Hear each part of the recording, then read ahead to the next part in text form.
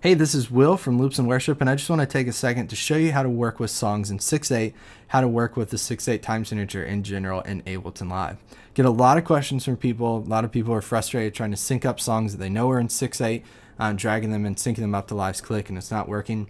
Or people that are trying to take a tempo that's in 6/8, maybe from a chart, or they know this song's at 140 BPM 6/8, plug it in. When they play it, it just sounds way too fast. Things just don't sound right. Things don't seem like they're working right.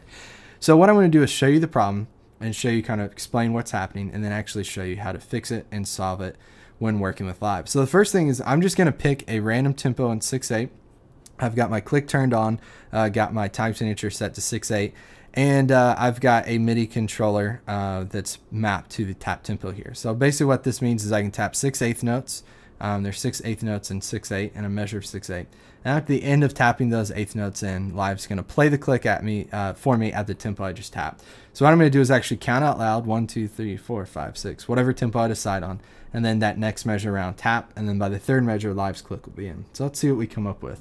1, 2, 3, 4, 5, 6. 1, 2, 3, 4, 5, 6. 1, 2, 3, 4, 5, 6. 1, 2, 3, 4, 5, 6.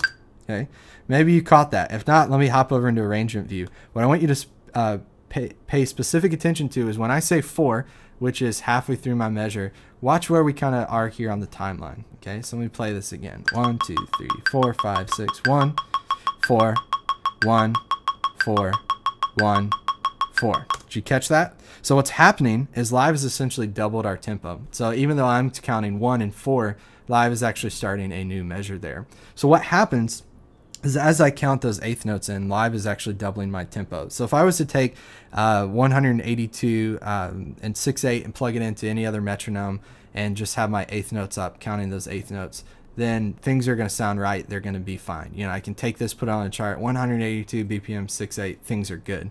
But what actually is kind of happening here, again, let me try it one more time. Watch where 1 and 4 is falling. 1, 4, 1, 4. So Live is actually adding extra measures to this. So this can get a little tricky if you're using this in a full band situation, and let's say your band leader, worship leader says, hey, let's start on measure 4, and you start on measure 4 here.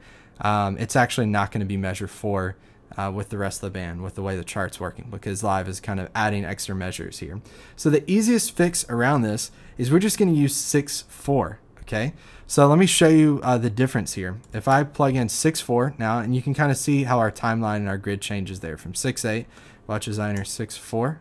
Okay, and I'm going to tap my tempo again and watch where 1 and 4 falls this time. Okay, 1, 2, 3, 4, 5, 6. 1, 2, 3, 4, 5, 6. 1, 2, 3, 4, 5, 6. 1, 2, 3, 4, 5, 6. 1, 3, 4. Okay, you see 1, 4. 1 and 4 are falling in the right place. We have the right amount of measures, and everything is working properly.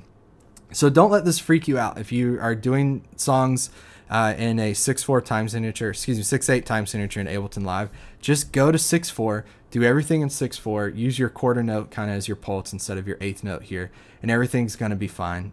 Don't think through it too much. Everything will work fine. So if I have a tempo that's 120 BPM and it's in 6/8 and I press play, that's going to give me that proper tempo. Okay, if I was to play this at 6/8 now instead of 6/4, you can see my measures are doubled here, and it's going to sound faster than it should, right? So when you're working with something in 6/8, just dump your tempo to 6/4 and you will be good to go. Cool. So if you guys have any questions with that, feel free to shoot me an email as always, will@loopsandworship.com. If you're enjoying these videos, I'd love for you to subscribe to them on YouTube. Make sure you check out our site whenever you get a chance, loopsandworship.com.